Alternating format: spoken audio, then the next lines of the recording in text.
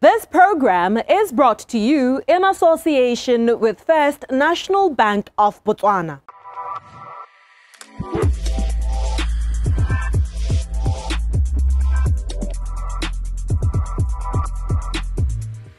Welcome back to First Issues. We continue our series on non-communicable diseases or NCDs with Dr. Kiran Bhagat, where previously we learned that these ailments are the leading cause of death worldwide. In the coming weeks, we discuss diabetes, cancer and mental stress as some of the leading non-communicable diseases in the world. Tonight, however, Dr. Bhagat discusses cardiovascular disease. So cardiovascular diseases are diseases of the circulation and the heart. Cardio means the heart and vascular means the circulation. So they're one and the same because they're part of the same system. So generally if you have if you have disease in the tubes, you're bound to have disease in the heart. Likewise, if you have disease in the heart, you're bound to find it somewhere else in the circulation if you look hard enough.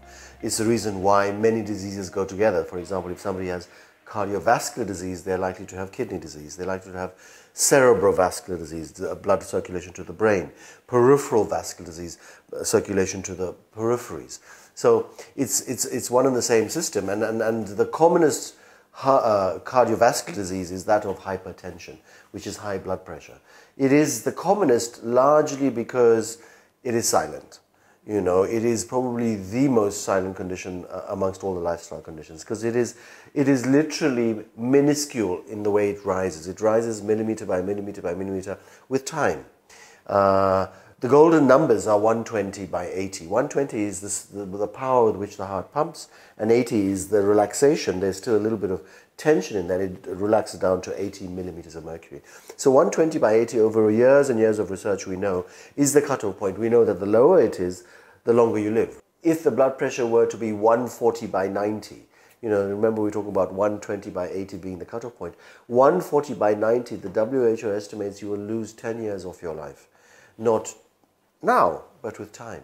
So just that 10 millimeter escalation in your blood pressure causes these injuries in terms of the system. Because you must remember that pressure affects the tiny little arteries in the heart, in the eye, in the brain, and gradually you see damage. Now with the technology that we have, we see on a brain image little tiny areas where there have been small strokes. Because the brain is very powerful, you don't notice it. Because you're aging, you tend to ascribe it towards the fact that I'm aging, I'm tired, I haven't slept, I've been stressed. I'm running from pillar to post, and you put it down to something else other than the vascular system. And so in terms of hypertension, the key, and it's the reason why we teach our students, both nursing as well as doctors, that the first thing you do, I'm sure you're aware, that the first thing you do, irrespective of why you go to a clinic, is that they measure your blood pressure. You know, whether you've got a headache, whether you're pregnant, whether you've got an infection, they measure your blood pressure. And it must be the same with all the other things we've talked about. People must measure their sugar, people must measure their cholesterol, just like we measure blood pressure. And that's the reason why it is one of the commonest lethal forms of diseases of lifestyle that we see, because it comes out, unfortunately, where people come too late with heart failure, with stroke, and we'll talk about that in a minute. The issue is actually, the question that we really should be asking, again going upstream, is why is hypertension rising? And that is, again, the issue of the impact of lifestyle. You know, and sadly, again, this sort of broken, repetitive record. I'm sure the youngsters out there don't know what a record is. So this theme that keeps playing again and again is you are what you eat, or even you are what you ate.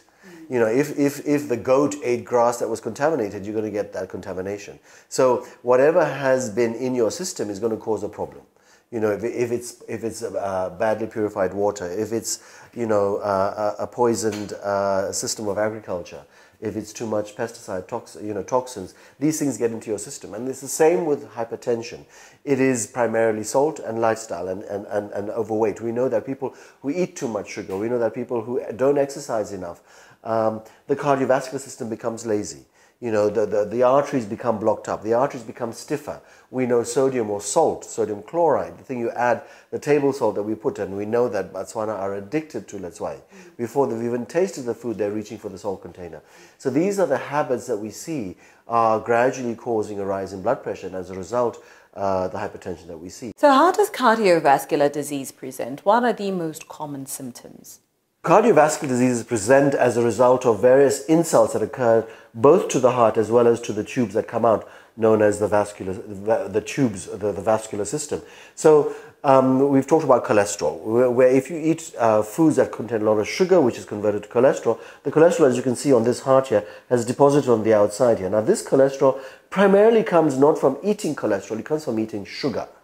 Sugar is more toxic than cholesterol, and sugar is converted into cholesterol, which is then deposited in the various circulation. So the key is not so much the control of cholesterol, it's the control of the sugar in the diet. So the cholesterol can block up the arteries, causing a lack of oxygen to the muscles of the heart, causing a heart attack, where you get this discomfort which we call angina, which is the Greek word for heart pain. You get this, it's like an elephant is sitting on your chest, and as a result, that angina is because the arteries are not supplying oxygen, and the muscles are aching, if you like, and that ache is angina. I walk a short distance, I get an ache because my muscles are not getting enough oxygen. Eventually, this blocks, and you get a heart attack, where we actually have to rush you to hospital, give you something to unblock it, or we actually put a tube in to open it up to expand it. Now, this is all expensive technology, which we do have, fortunately, in Botswana, but it's limited. Funds are limited, hospitals are limited in terms of access to managing of a heart attack. Unfortunately, often, because of lack of education, we see heart attack or damage to the muscles of the heart too late, where they come to our facilities, particularly out in the districts, where the damage has been done, the heart attack has occurred, and the scar has occurred, the heart has begun to enlarge, and we call that heart failure. The symptoms of heart failure are fatigue. And again, unfortunately, people come late because they think the fatigue is because they're tired, or they've been sitting around for too long, they've not been exercising, when actually it's because the oxygen is not circulating around the system, so the body is tired because the heart's enlarged. And as a result, the power in which to pump the circulation is diminished. People notice their ankles are swollen, and they think, I've just been sitting for a long time, and actually the ankles are swollen because the blood is not actually being drawn back, because the power of the heart has been diminished. As a result, you get swelling of the legs. And if you ask a patient, mautu aruha, they say yes, and then you ask them, they'll say bobo holo holo. And so as a result, we are aware that people come late because of lack of education. So where else can it affect? It can affect, if the pressure is very high with blood pressure, it can begin to stretch the tube that's coming out. This is called the major pump of the heart. This is called the aorta, and we can see the stretching, and eventually it bursts. That's called an aneurysm. Where it bursts, you bleed, you die. You can burst in the brain. These tubes can actually, the pressure can be so high, 100, 200, 300 millimeters of mercury, can actually rupture the circulation in the brain, giving you what we call a hemorrhagic stroke, a stroke as a result of a bleed. It can affect the kidneys. As the pressure is transmitted to the kidneys have very tiny little blood vessels, the kidneys are damaged, and as a result, you get kidney failure. So the second commonest cause after diabetes of kidney failure is high blood pressure. It affects the vascular system, just like diabetes. Diabetes and blood pressure have, if you like, a fateful alliance. They often go hand in hand. We know diabetics are much more prone to blood pressure. We know people with blood pressure are much more prone to diabetes. The vascular system we talked about in diabetes can block as a result of sugar. The vascular system can be affected because the pressure is so high in the legs there, they can actually cause problems with hardening of the arteries, and as a result they get this pain in the legs.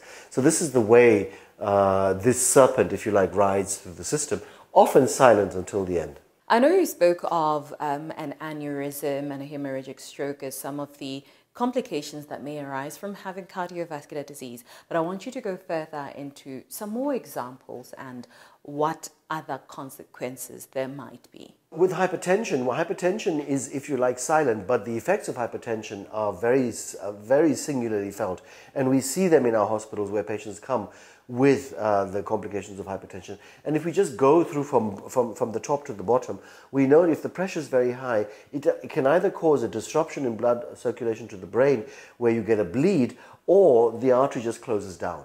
So you get what is called an ischemic stroke, which basically means a lack of oxygen, or you get a hemorrhagic stroke where you're actually bleeding to the brain. And if you pick it up early, in other words, educating people about what are the signs of a stroke, weakness, inability to talk, dizziness, blurred vision, loss of power in the limbs.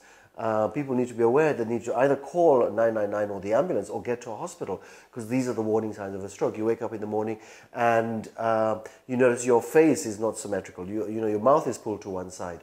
You need to be aware that this may be a sign of a stroke. You need to get to a hospital, because we now know that if we do the brain scan early and we see a clot or we see a bleed, we can actually stop it. from preventing any further brain damage if we get them within a certain period of time. Moving further down, we know that in the heart itself, the pressure in the heart can build up, and what happens is the size of the heart begins to enlarge, because it's simply like a hosepipe. If you put your finger over the hosepipe begins to expand. So if you put your finger, if the pressure is high, the heart begins to expand. When the heart begins to expand, the valves begin to expand. So what happens is that you get leakage of the valve, because the valve is supposed to be this size, it's now larger, so blood goes to and fro rather than going in one direction. So you get leakage of blood in the system, which goes back into the lungs, and you can't breathe because the blood is stuck in the lungs. So because the lungs so what we know, all these signs are occurring, and often unfortunately are disregarded. People just think I've got asthma, or it's the smoke, or I'm short of breath because it's windy today, or we hear so many excuses of the early signs of heart failure. And unfortunately, heart failure has a very poor prognosis. If the power of the heart is reduced to less than 40%, the lifespan is less than 5 years. It's often more toxic than many cancers. So heart failure is one of the commonest causes of death from hypertension, and we see it unfortunately, sadly, in our facilities. And by the time they come to us, we're again doing elastoplast therapy, we're doing patch therapy, where we're giving a heart failure medication, we're giving blood pressure medication, when unfortunately the damage has been done, and by the time the heart is enlarged, it's very difficult to reduce the size of the heart. We then move to the kidneys. And the kidneys are very sensitive little organs, which are the filters of the body. And as the filter begins to get strained from being pounded by this blood pressure, they begin to shrink, because they're being, if you like, they're being boxed continuously by the pressure. And as a result, they eventually give up, and you get kidney or renal failure. And we see many of our institutions which provide, fortunately, dialysis, both in the public and the private sector. Patients, unfortunately, linked to these machines, where they have to come 2 or 3 times a week to get their blood cleaned as a result of dialysis, as a result of kidney failure, until they await a transplant. And remember, we don't yet have a transplant program for kidneys in our country yet. And so as a result, we're doing expensive therapy for something that can actually either have been limited or managed much earlier. And last but not least, the circulation in the limbs, we're beginning to see claudication, which basically means there's not enough circulation getting to the limbs, because there is a blockage, because the arteries have been hardened by pounding that pressure down into the circulation. As a result, we see people who need bypasses of some of the circulation in the legs, where we actually send them to vascular surgeons because there are blockages in the circulation. So this is the effect of hypertension alone on the system itself. Join us again next time when the Good Doctor returns to discuss diabetes. For now though, stay tuned to First Issues while we go for commercial break.